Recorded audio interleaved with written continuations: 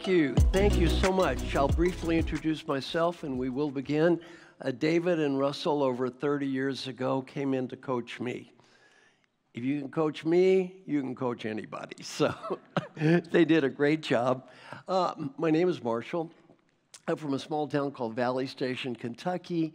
I went to school in Indiana. I got a PhD at UCLA. I was a college professor and dean when I was young. And then for 42 years, I do three things.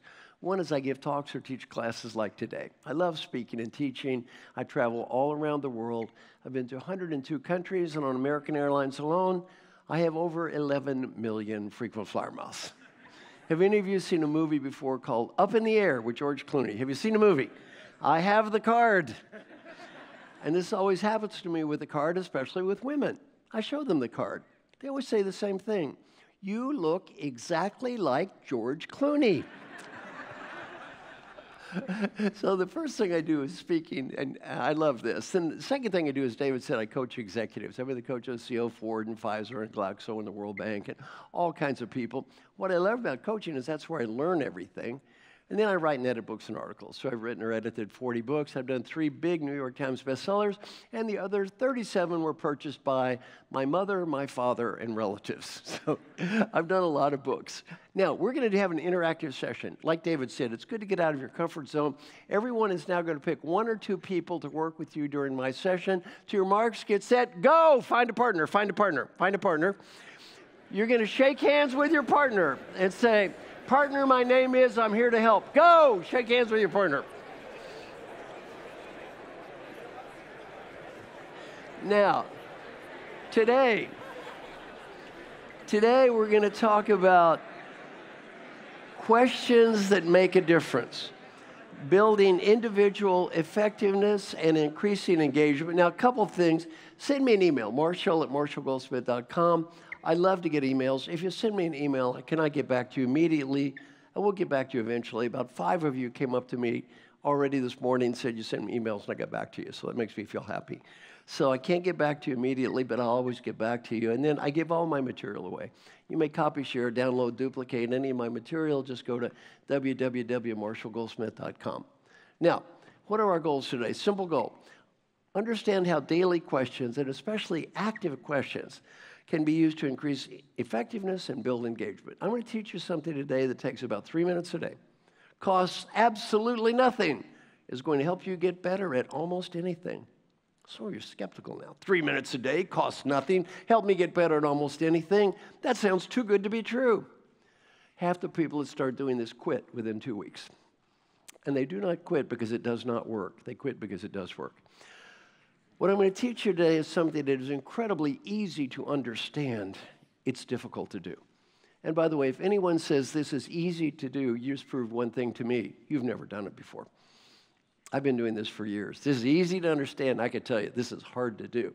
Now, the daily question process. I have a woman named Jasmine call me up on the phone every day. Every day, she listens to me read questions I wrote and provide answers I wrote every day.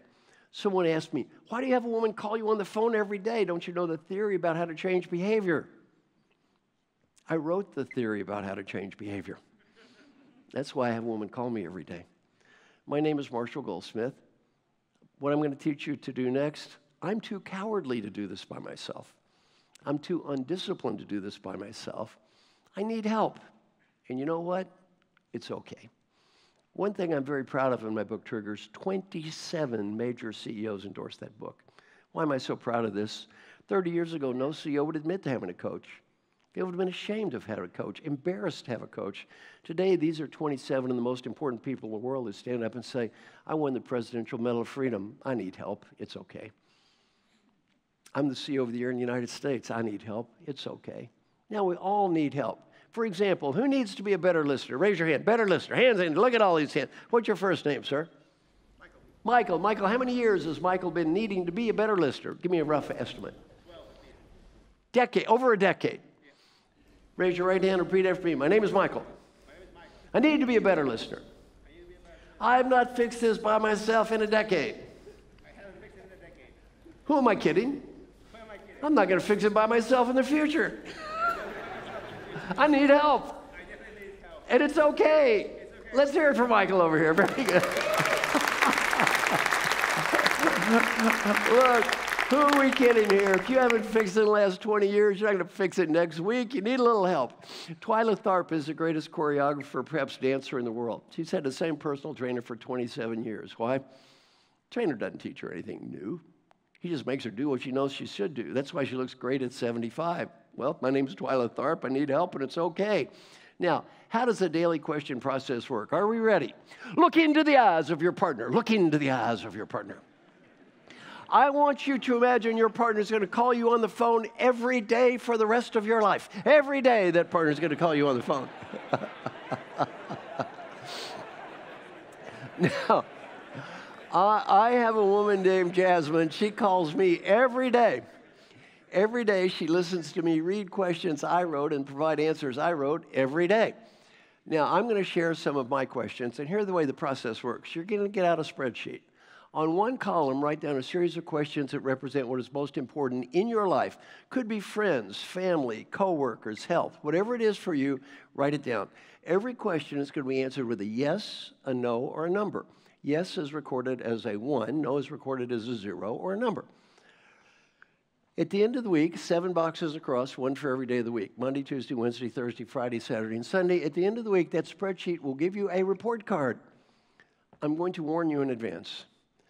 That report card at the end of the week might not be quite as beautiful as that corporate values plaque you see stuck up on the wall. So I've been doing this for many years, and you know what I've learned? Life is incredibly easy to talk, and life is incredibly difficult to live. If you do this every day, you get to see those live values. They're usually not quite as pretty as those talk values. Now, David, in his kind introduction, mentioned a few awards I've won. David, you did leave out one of my best strengths. I'm surprised. What is that? I have the incredible ability on a daily basis to screw something up. Have any of you impressed yourself on a daily basis with your ability to screw something up pretty much every day? And I keep thinking I'm going to slide through a day or two and not screw something up. Not so much. I pretty much screw something up every day. Well, the challenge of this process is you get to look at it every day, and it's often not so pretty. Now, I'm going to share my questions. My questions are not intended to be your questions. Everyone writes their own questions. On the other hand, if you want all my questions, send me an email, marshall@marshallgoldsmith.com. Marshall has 2 L's. I'll send you my questions, okay? What's one of my questions every day? How many times yesterday did you try to prove that you were right when it was not worth it?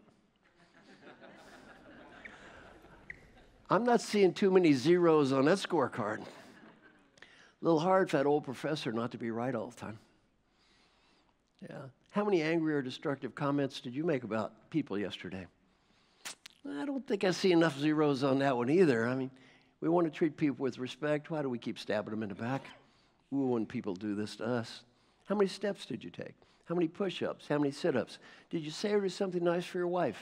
Did you say or do something nice for your son? Did you say or do something nice for your daughter? Did you say or do something nice for your grandchildren? Just questions about life. Now, my friend Jim Moore does this process, and he would tell you this saved his life. It did not kind of save his life or sort of save his life. It did save his life. What's one of his daily questions? Are you currently updated on your physical examination? The first 90 days he did this, he said no every day for 90 days. After 90 days, he said, this is embarrassing. I got to get the dumb exam or quit asking the question. I'm failing a test every day, and I wrote the question. You got the dumb exam. What did the doctor say? You have cancer. Now, that was many years ago. He's going to be fine. The doctor also said, had you waited 7 more months, you would have been dead. He knew he should have got a physical exam. He was 65 years old, chief learning officer of 3 multi-billion-dollar companies. Not stupid. He knew he should have done it. He didn't do it. Hold a mirror in your face every day. It's hard to hide. Everyone look up here. How many people in this very room have ever avoided a physical exam before and told yourself, I'm going to get that exam after I go on my healthy food diet and begin my exercise program? Hands up, come on. Look at all these hands. Now, I have a question. Did we trick the doctor with that strategy? I was teaching at the University of Michigan. This man raised his hand. I said, sir, did you trick the doctor with that strategy? He goes, I am the doctor. Have any of you noticed a flurry of dental flossing activity the 2 days before you walk into that dentist's office? Oh, we're flossing away. You have blood running all out of your mouth. You sit down, the dentist says, have you been flossing? What do we say? Oh, yeah, dentist, I was flossing.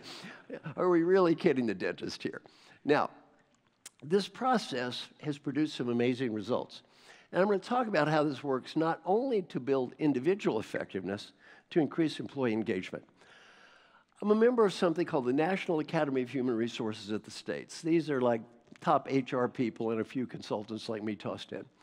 I go to a presentation, and they talk about employee engagement. Are all of you familiar with the term employee engagement? You know this term, very popular term. And they said, tell us everything you know about employee engagement. And they talked about recognition and rewards program and training and all this stuff. It was all stuff I've been hearing 30 years. Then they said, in spite of all efforts, global employee engagement's near an all-time low. I go, wait a minute. I've been hearing the same lecture for 30 years. If everybody knows so much, why is global employee engagement near an all-time low? Then I realized something. 100% of the dialogue was, what can the organization do to engage you? And absolutely 0% is, what can you do to engage yourself? This is not an exaggeration. 100% of employee engagement was the company's problem. 0% was the employee's problem. I'm sitting there listening to this. I'm going, wait a minute, you're missing half of an equation. John Kennedy had a famous speech. He said, ask not what your country can do for you. Ask what you can do for your country. 100% of the employee engagement was exactly the opposite of the John Kennedy speech. It was 100% what are they going to do for you, and 0% you have any responsibility for your own life. I'm thinking, you people are missing half of an equation. Everyone look up here. I'm on a 3-hour flight on American Airlines. One flight attendant is positive, motivated, upbeat, and enthusiastic. One is negative, bitter, angry, and cynical. How many people in the room have ever been on that flight before? We've all been on that flight. Same pay, same uniform, same employee engagement program. What's the difference? The difference is not what's on the outside.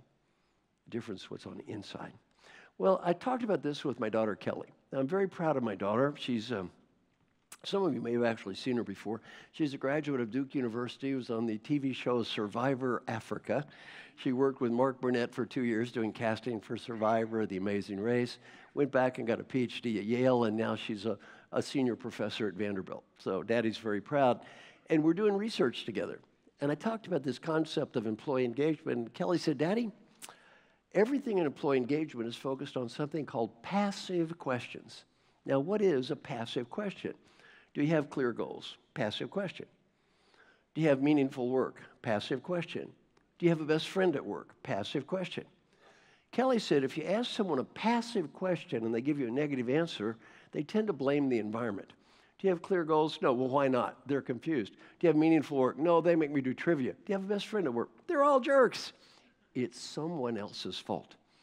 Kelly taught me the value of asking active questions, especially questions that begin with the phrase, did I do my best to?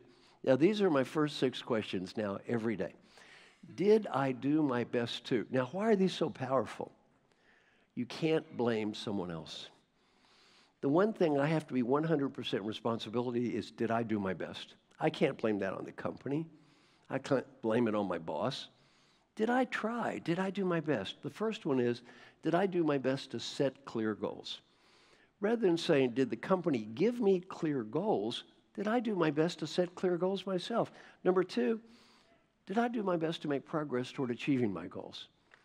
Number 3, and we're going to talk about this one, did I do my best to be happy? Did I do my best to be happy? Well, we often think about happiness as coming from where? Out there. If you look at any research on happiness, most of happiness does not come from out there. It comes from in here. It comes from inside ourselves.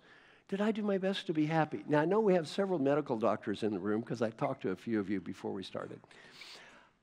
I'm the coach now of several medical doctors, but three of the smartest people I've ever met are medical doctors.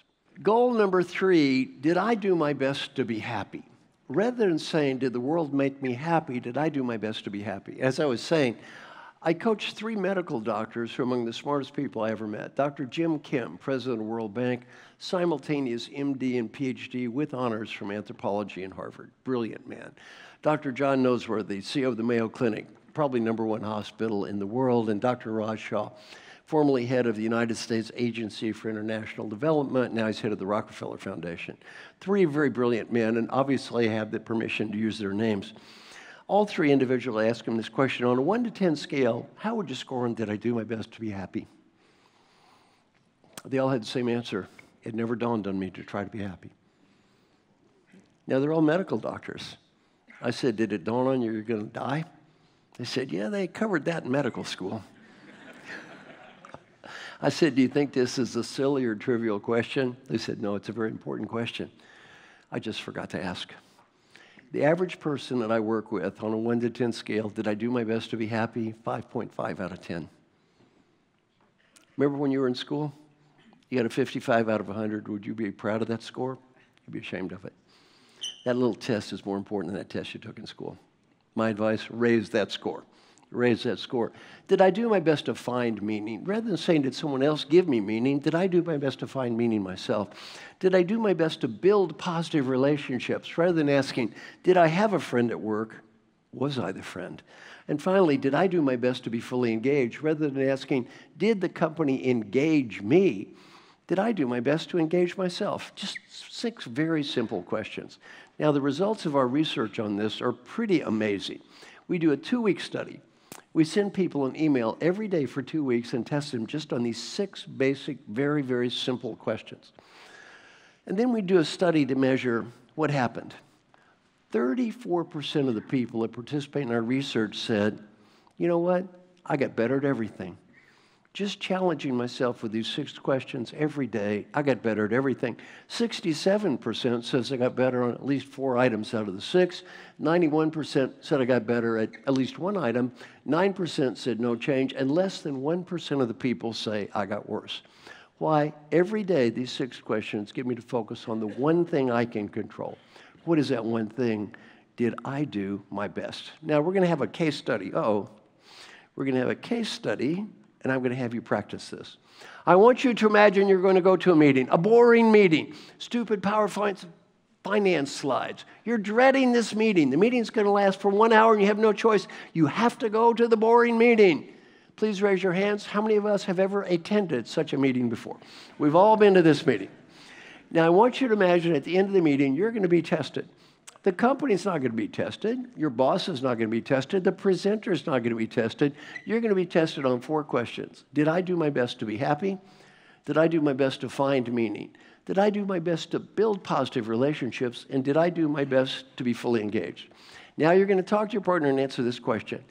If you knew you were going to be tested on those 4 questions, what's one thing you would do differently to raise your score on at least one of the 4 questions?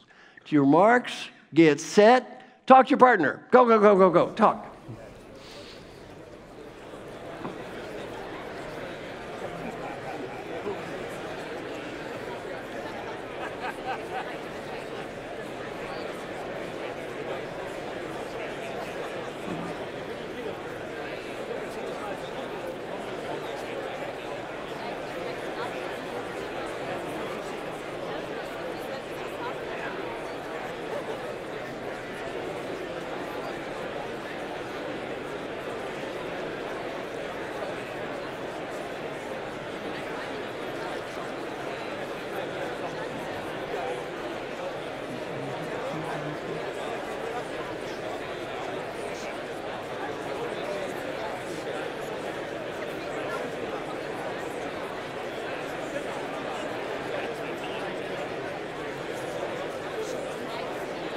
Okay, stop. Let me just call on some people in the front to get some random ideas. What's one thing you would do differently?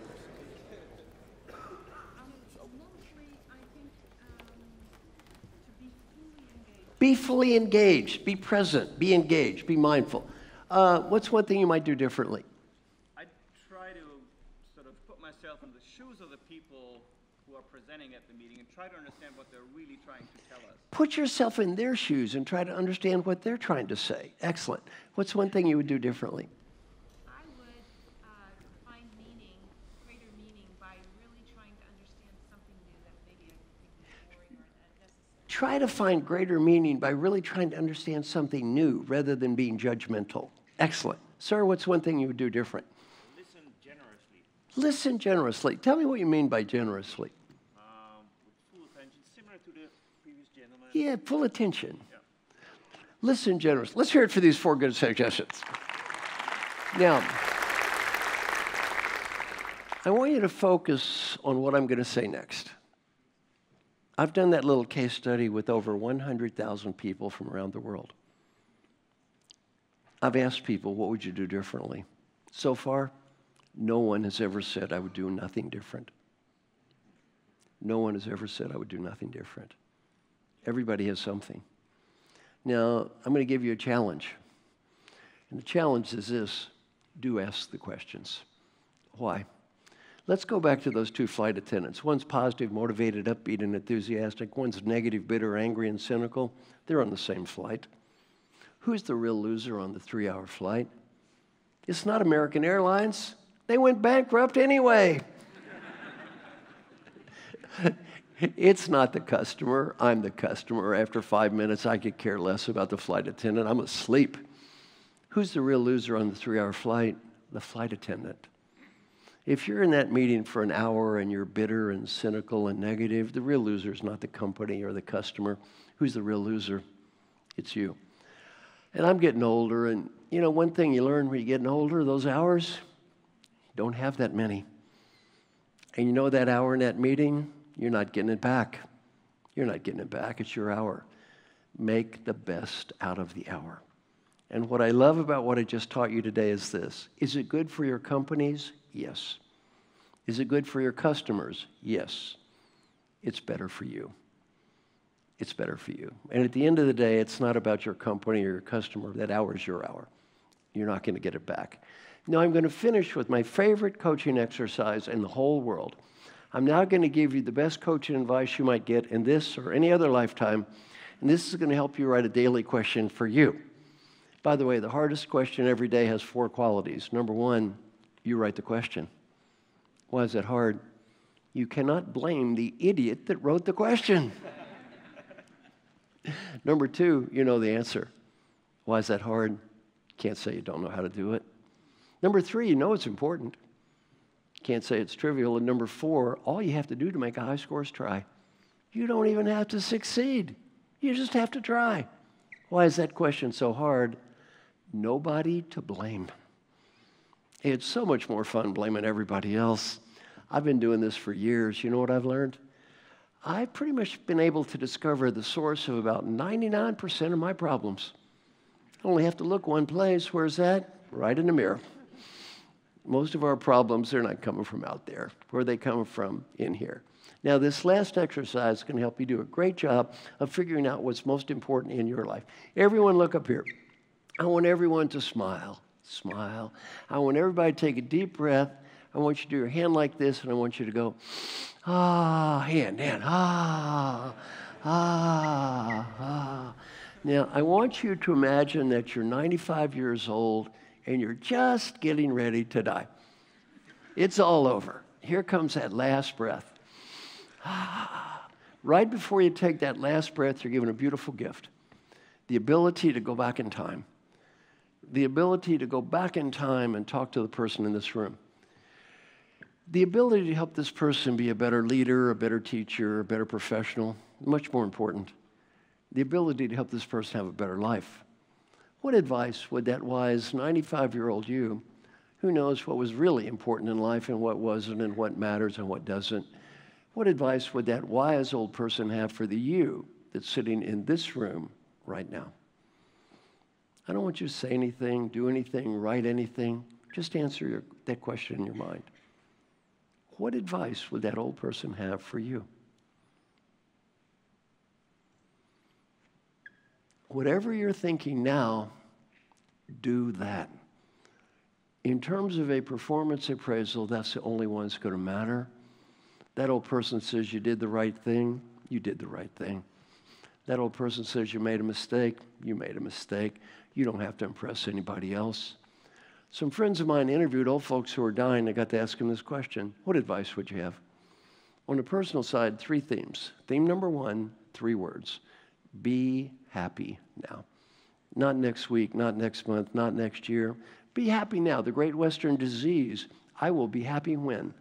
When I get that money, status, BMW, condominium, I will be happy when. We all have the same when. That old person looking at death, that is when. Learning point from old people, I got so busy chasing what I did not have, I could not see what I did have when I had everything. Many of you are among the luckiest people that ever lived. Many of you are educated, you're smart, you're healthy, you have friends, family, people you love. Compared to me, most of you have youth. You got it all.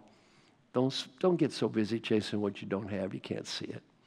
Learning point number 2 from old people facing death, friends and family. I'm sure many of you work in nice companies. When you're 95 years old and you look around at deathbed, none of your coworkers are waving goodbye. You realize those friends and family, they're important. They're the only people here today. And learning point 3, if you have a dream, go for it.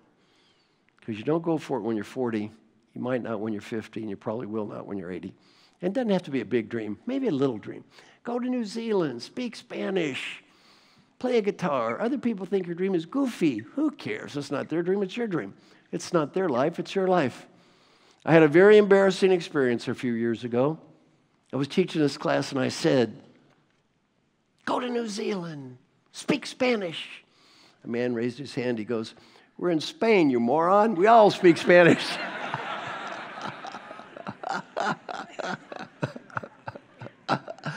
Business advice isn't much different. Number 1, life is short. Have fun. Number 2, do whatever you can do to help people. The main reason to help people has nothing to do with money or status or getting ahead. The main reason to help people is much deeper. The 95-year-old you is going to be proud of you because you did and disappointed if you don't. And the final one's also the same, go for it. Your industry's changing, your world's changing. You do what you think is right. You may not win, but you know what? At least you tried. Old people, we almost never regret the risks we take and fail. We always regret the risk we fail to take. And the final thing I'd like to say is it's been my honor to be here today. Many of you know I work to help other people. And my feeling is if I can help you a little bit, maybe that'll help you help other people even more. The other thing I want to do is thank David and Russell and the people from GTD that helped me so much. I always ask a question, is my life better off or worse off because I met these people? And I can say my life's a whole lot better off. So thank you very much. Thank you as well. Thank you.